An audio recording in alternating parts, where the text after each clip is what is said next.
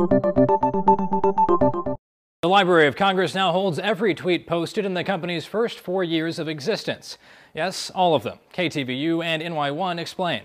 It's taken 4 years to hit 21 billion tweets, but now the Library of Congress will be archiving and indexing all of them. The Library of Congress is not clear on how the ongoing archive will be used. Twitter is donating its entire archive to the library.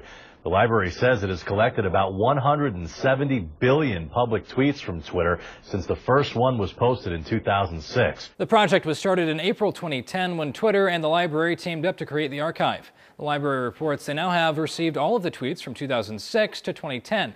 In all, that's approximately 170 billion tweets, totaling 133.2 terabytes for 2 compressed copies. The Library of Congress might have all that information, but BuzzFeed reports they don't really seem to know what to do with it. In fact, it appears that the federal institution, famed for its preservation of physical documents, has bitten off more than it can technically chew on, a big data project of immense scope and expense. However, the Library of Congress said in its blog this venture really shouldn't be that surprising because they aren't just about books. They've been collecting web-based material since 2000. Today, we hold more than 167 terabytes of web-based information, including legal blogs, websites of candidates for national office, and websites of members of Congress.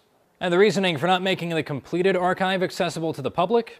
Because of the volume of tweets, as of now, it could take up to 24 hours to search for a term in the archive, which Mashable says, quote, isn't a workable option. Mashable also says once the Library of Congress does come up with a reasonable way of searching the archive, don't expect any average Joe to have easy access. The library has agreed not to make most of the archive easily downloadable on its website, and researchers must agree not to use the data in the archive for commercial purposes in order to gain access to it. For Newsy, I'm Zach Toombs. Multiple sources, a real story.